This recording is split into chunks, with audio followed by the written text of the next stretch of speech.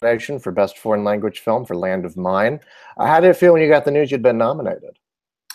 I was excited. The whole team was excited. It's a huge honor. I think, tens of thousands of films are being made every year. So to get into that, first of all, just the short list and being picked out of the one from your country, but the being Oscar nominated is we're all very excited and very happy. Well, congratulations again. Let's talk a little bit about the movie. Tell us a little bit about what Land of Mine is about for anyone who may not have seen the movie. And tell us a bit about where the idea for the film came from. Well, first of all, I'll tell you a little about the idea. The idea came because I thought our nation, like any other nation, had a tendency of portraying themselves from the good side. And I knew there was a lot of dark chapters in our history as well, and I wanted to tell one of these.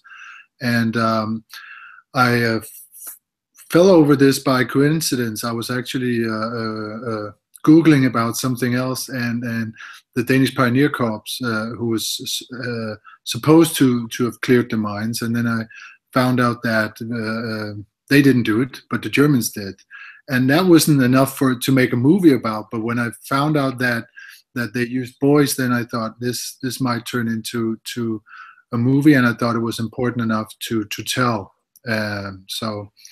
And yeah, I already said it almost, but the movie is about the Danish nation forcing young German soldiers into the beach and disarming mines after the Second World War. There was a saying, if you're old enough to go to war, you're old enough to clean up after you. Right. It's an incredibly intense film to watch. I mean, I was just watching it not too long ago and had my heart palpitating the whole time. Talk a bit about creating tension in the film. Well, actually, the tension of the film came to me because I showed the script to a lot of people, and they thought, this is basically a very simple story, and you decode it very quickly. You immediately see that these boys are not going to make it. So how do you create tension in a movie like that? How do you keep it interesting? And I came up with the idea of using horror elements, thriller elements, that the sergeant should be just as much as of a ticking bomb as the landmines was. So use all the tricks you can as a filmmaker to keep the tension there, so to speak. Right, and I mean, it certainly helps that you get to know who these characters are. I mean, you feature a large ensemble of characters. There's about 14 kids in the film, and then the sergeant. Can you talk a bit about creating the characters? Well, creating the characters was it's always difficult when you have to do with 14 characters. How do you do that? How do you make it interesting to see all these boys, and how do you make it interesting for the audience to wanna have sympathy for these boys? I was always a little bit afraid that I was portraying innocent victims of war. So I actually wrote terrible backstories for all the kids that they would take with them. I'm not sure whether that shows or not, but that was always my intention. And then I casted these boys from all over Europe, from different layers.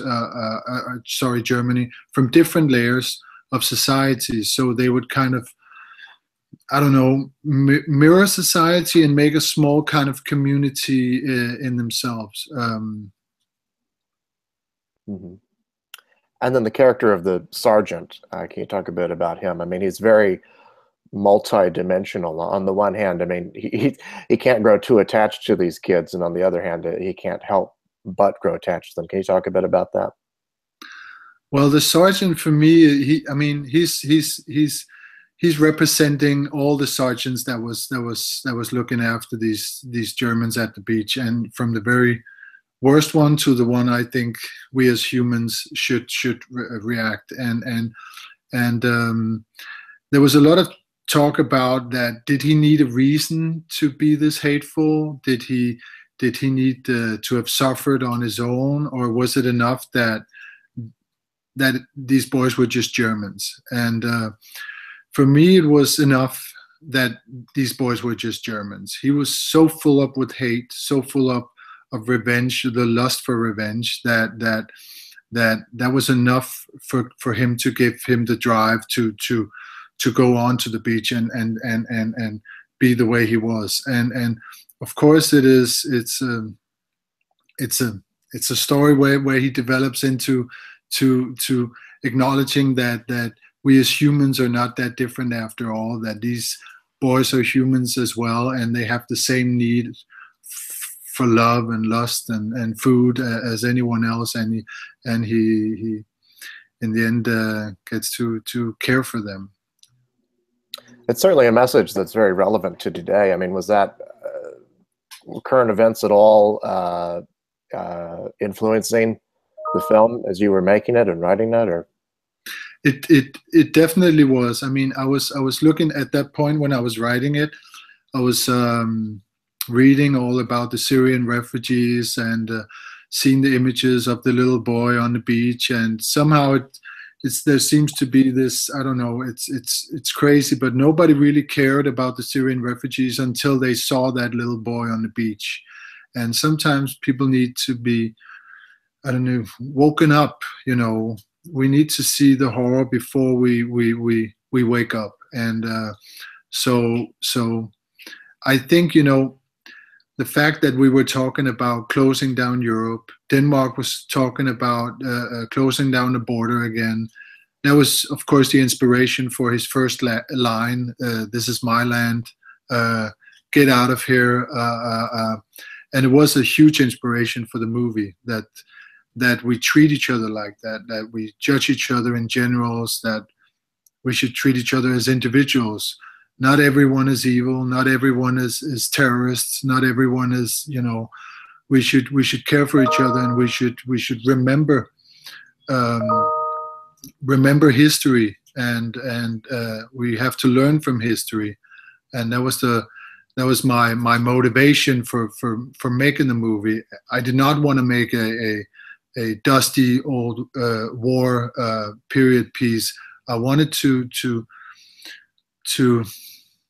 mirror society as it is now. And sometimes I think it might be easier to learn from the past than something that happens right now. It's simply too close. It's true, yeah. I mean, there is an immediacy to the aesthetic of the film. Actually, I mean, I kind of forgot when it started that this was taking place right after World War II. I mean, it felt like it was taking place today. Can you talk a little bit about your aesthetic approach to the film? Well, me and my wife, Camilla Knudsen, who shot the movie, she's my cinematographer. We talked a lot about in the beginning that we wanted it to feel intense. We wanted the audience to be present. So we actually came up with the idea of seeing the beach as almost like a theater stage. That when the boys went down there, the audience should follow them. That when they were lying there on the beach, we should not only see the images but hear the sound of and seeing the hands, that we should feel that it was our hands. So you would maybe, if it worked, take your own hands up in front of your eyes and not wanting to see what was going on. So and also it was very important to us to show the beach as a beautiful place, show nature as beautiful as it is. That it's the people, it's us, the humans, who ruin the nature. That danger lies beneath, and they're put there by us. Mm-hmm. It's true. There are some moments in the movie where I was watching it like like that. Yeah, I mean, you really do place the audience in that land of minds, and give you the perspective of the of the kids who are having to dismantle these things. Talk a bit about recreating the period. You give us little details to clue us into the fact that this is taking place right after World War II. Can you talk a bit about that? Well, there was a lot of talk about whether we needed the science in the beginning, whether we needed the information that it was taking place in just after Second World War. At a moment, I actually felt that, normally I feel that stories and movies should be able to live without science. But I think in this film, it was important to have some information about that it was just after Second World War, that this was not a war movie, because as soon as you see a uniform, you as an audience, you don't know what period it is. And I thought it was important that we knew Second World War has ended. Now, this is not a war movie. This is a post-war movie. This is an anti-war movie. It's more of a thriller and a drama, and it's not about explosions, and we should go on the character's journey. And make it as contemporary, give it as a contemporary feel as we could. Mm-hmm. Right. I mean, the only kind of indications that you get in some of the set dressing are like the cars and the uniforms a bit, and so I mean, it does a very good job of making it feel both modern and period at the same time. Now that the film has been nominated for the Oscar, a lot of people are going to seek it out and watch it. What do you hope people take from the film when they see it? Well, I hope when they watch the movie, first of all, that they're entertained, because I think when you go into a cinema and you spend $12 on going into a cinema, you should be entertained. You should go through emotions of either tears or laughter. But besides that, I think it's important that I hope that people will think about their own history, their own nation's history. If there are dark chapters that they should have reveal or be open about. I think it's important that we learn from the past, and we can only be better people if we acknowledge what we've done and then move forward.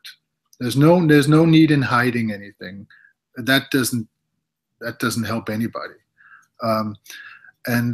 Look at their neighbors, look at their people around them, and don't judge them. Invite them in. Absolutely. Instead of building a world on fear and start seeing each other as individuals. Absolutely. Well, Martin, congratulations on the nomination and on the film, and thank you so much for taking the time to talk with me. Thank you. Thank you. You're welcome. Have a good one.